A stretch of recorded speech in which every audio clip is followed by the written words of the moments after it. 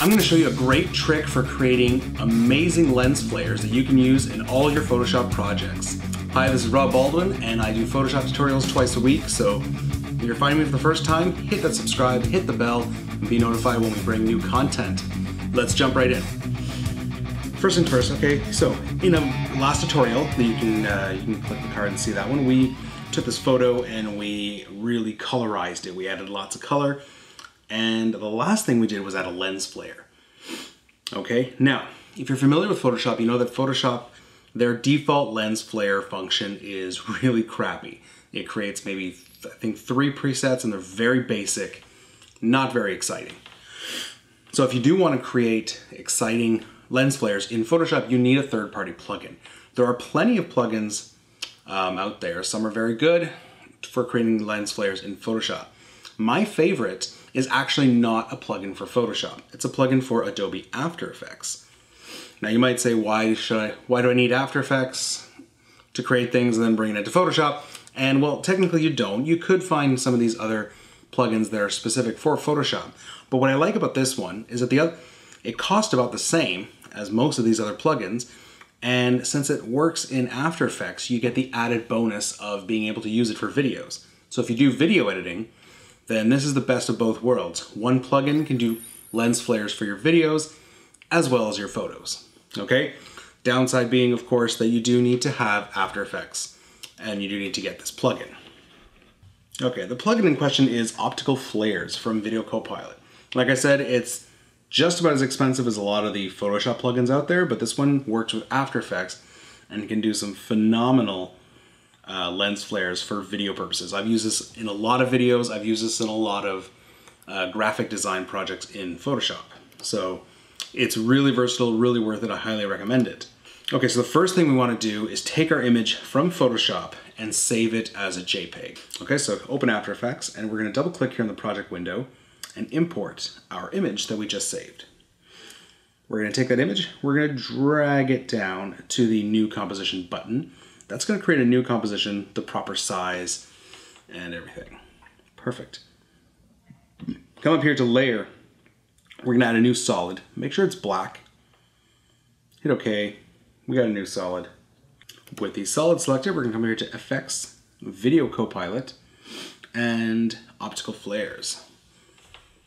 And I forgot to mention, obviously you will need to install this plugin, but all the instructions on that will be given to you from Video Copilot when you download the plugin. Okay, so as you can see, it generates a simple flare right here. What we can do is hit Options right here. It's going to open up the Optical Flares window. Now this is really, really amazing. You can basically create your own lens flare from scratch using all these little elements. But it also comes with a whole lot of presets. So if you hit on presets, or Pro presets, and look at all these fantastic flares that are already generated for you. Much, much better than the 3 that are provided in Photoshop. Okay, so we're just going to grab one of these.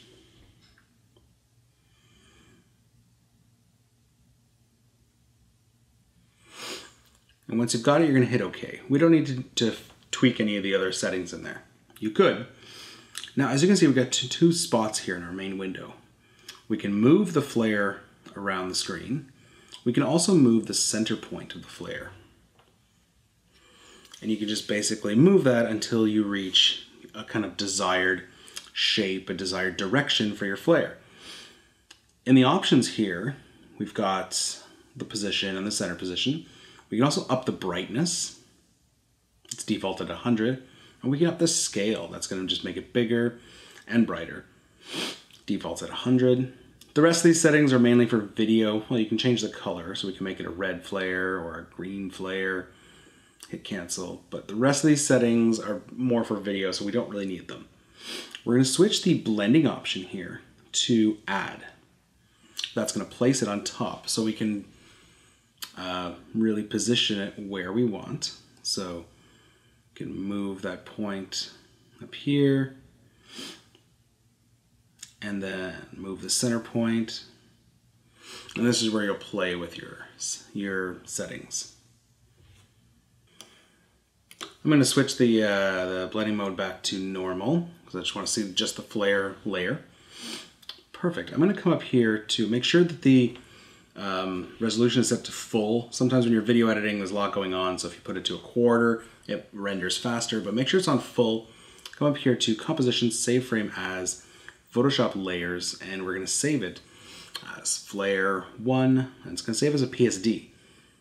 We can now go back to Photoshop, and we're going to open that file that we just created. Excellent. And we're going to copy it, and we're going to paste it into our design.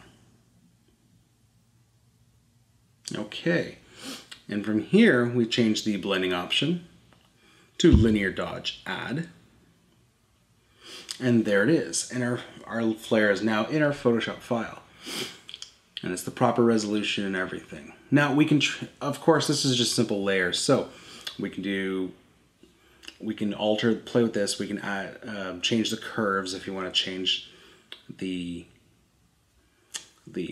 contrast of your flare. Hit OK. We can add a mask, and then we can grab a brush, same as we usually do. And if we want to kind of make it not as strong in certain areas, we can do that. So we can simply brush it out around here, and this is just preference, just play with it.